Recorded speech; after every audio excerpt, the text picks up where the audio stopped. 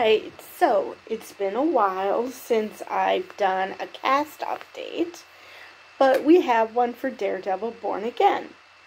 And it's that Wilson Bethel, who played Bullseye, is coming back. Now, we don't know how extensive this is.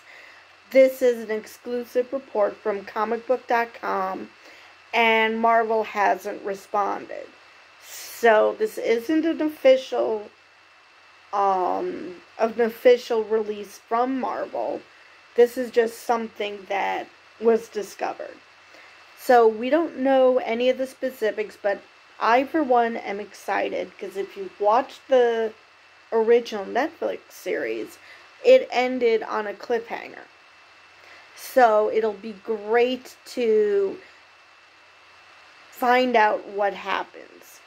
Okay, he has his new skeleton. He has his new spine, which, for those who are familiar with the comics, know that that means he can't feel pain.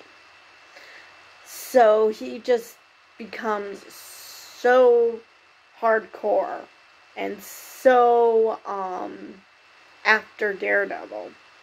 And Kingpin, since Kingpin was the one who actually broke his spine. So I'm not sure if he's going to go after Daredevil or if he's going to go after Kingpin. Or both. It could be both. That's what he kind of did at the end. He had Daredevil help him, but I'm sure that, that's not going to last long. I'm sure he's going to turn on Daredevil at some point. But that's all we know for now.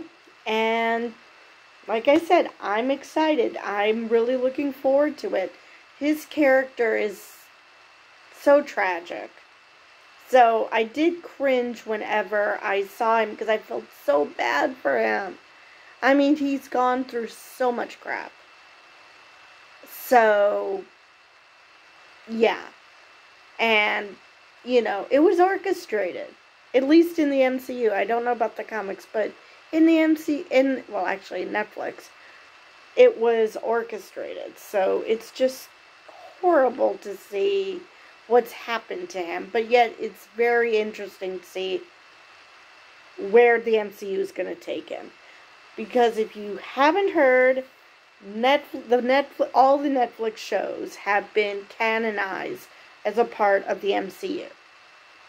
Now, whether it's the 616 timeline version of the MCU or the multiverse is still yet to be seen. But it's been canonized, so yeah.